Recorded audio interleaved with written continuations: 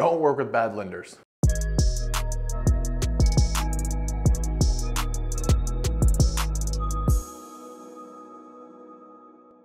So we all know we're in a really strong seller's market right now, and we need everything we can to help give our buyers a leg up on getting that house, right? It's very competitive. And as a listing agent, when we're evaluating offers, what's one of the most important things we look at first? Hey, we're gonna look at the quality of the buyer, and how do we do that? Are they cash? Great, any proof of funds. If they're finance, great.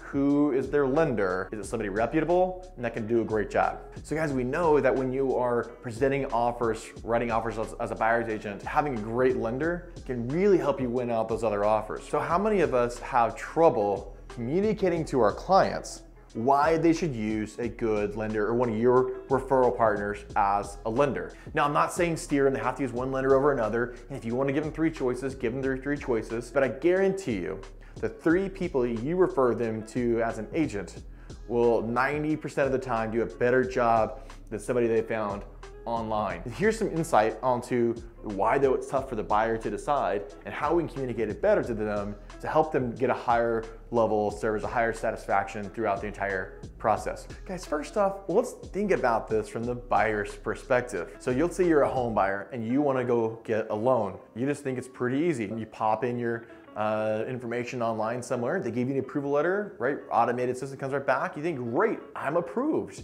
And they're quoting you some great rate. And they say, well, yeah, we'll close on time, no problem. Well, how do you really know as a buyer if that lender's telling the truth? How do you know which one's gonna do a better job? What do they all say? All the lenders say, hey, we have the best rates. Hey, we have the lowest fees. Hey, we're gonna close on time.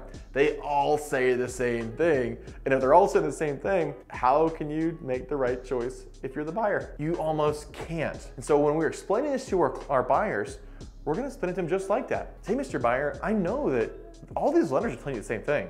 They're telling you we have the best rates, we have the lowest fees, and we're gonna close on time with the least amount of hassle. They're all saying that. So how do you, Mr. Buyer, know the difference in who's good and who's bad and why does it matter? So Mr. Buyer, one of the first ways to help you discern who's real and who's not is to lean on my experience. I've worked with a lot of these lenders in the past, and I know that certain ones say they're gonna close on time and they don't. Certain ones say, hey, there's 20%, even if we're putting 20% down, 800 credit score, they still can't close a loan. And if I know that, how many other listing agents also know that? So whether it's true or it's not, if the listing agent believes it, that's what we have to go on because they're instructing their sellers on which offer to accept. So this is not necessarily about truth, it's about perception from the listing agents. We have to make our offer look and be perceived as one of the best offers and least risky. So how do we do that? We can't work with the lenders that have big red flags to the listing agent. Have to work with people that have great reputations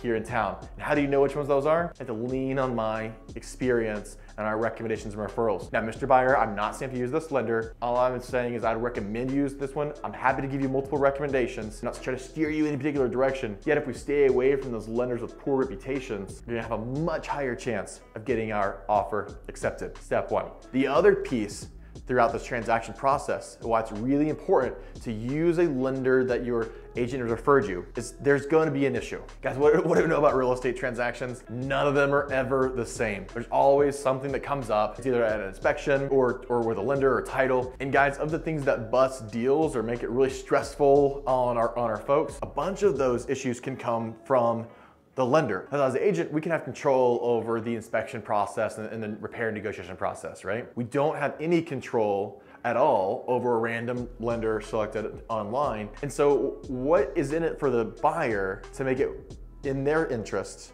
to go with one of the lenders you referred? Here's an example of why. So let's say we're in the middle of that transaction and there's an issue, right? We need to work through it. I'm gonna call that lender and dial 1-800-lending.com, whatever it is, and say, hey, Mr. Lender, this is Zach at Homestead & Co. And he's gonna say, who?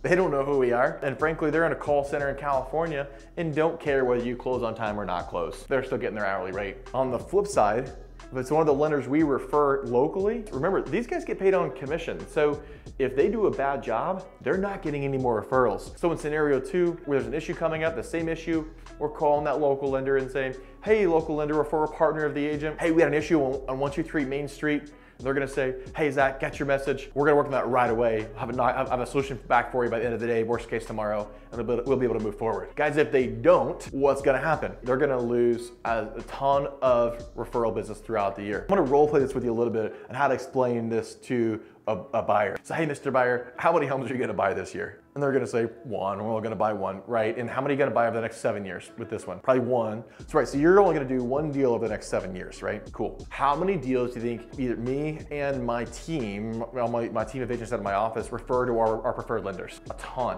exactly. If you got a guy in a call center and what's the consequence or pain if this deal that you're working on busts to him? Little to none. And yet, if one of our lenders screws up a deal for you, they're gonna lose my business and they're gonna lose all of my teammates' businesses too if they screw up this deal. So you get to leverage our buying power, right? In order to deliver a higher level of service for you. You ever been part of a buying group or trying to buy in volume or bulk? How much money do you save or better service do you get when you buy in bulk, right? But you're only buying one, but you're able to participate in our bulk process and our volume in order to give you a higher level of service. That's one of the benefits of working with me as your buyer's agent. Now guys, I'm not saying our lenders are perfect. They can still make mistakes, but I'll guarantee you this, they're gonna be much more motivated to get things fixed and made right as fast as humanly possible, more so than a random call center loan officer in a random state around the country. It's another reason why we recommend going with a local lender. Worst case, I'm gonna knock on their door and walk in their office and sit down with them and figure out what's going on. I can tell you a ton of horror stories of trying to get a hold of lenders and they dodge your calls. Oh, it's after 4, they're out of work for the day. They don't work before 9,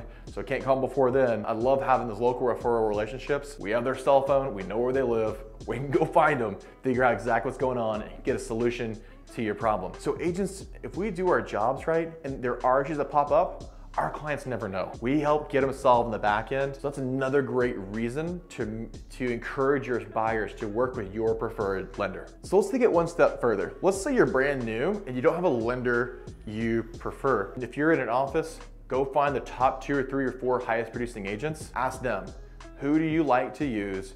Who does a great job? If that lender, that loan officer knows they were referred by one of their top referral partners, you get to ride on the coattails of that agent's business. That loan officer messes up for you, you've got a relationship with that realtor. That loan officer knows he values that relationship with that referring partner that referred it to you. And so you get to leverage that relationship early on, even if you don't do a ton of business yet. So guys, what do we know? We know it's incredibly important for our buyers to get to have a good process, get their offer accepted, to work with a good, reputable local lender. We also know it's very hard for the buyers to discern who's good and who's bad. So it's our job to educate them and explain it to them in a way that they can understand and make sense and helps them make the right choice for them throughout the transaction process.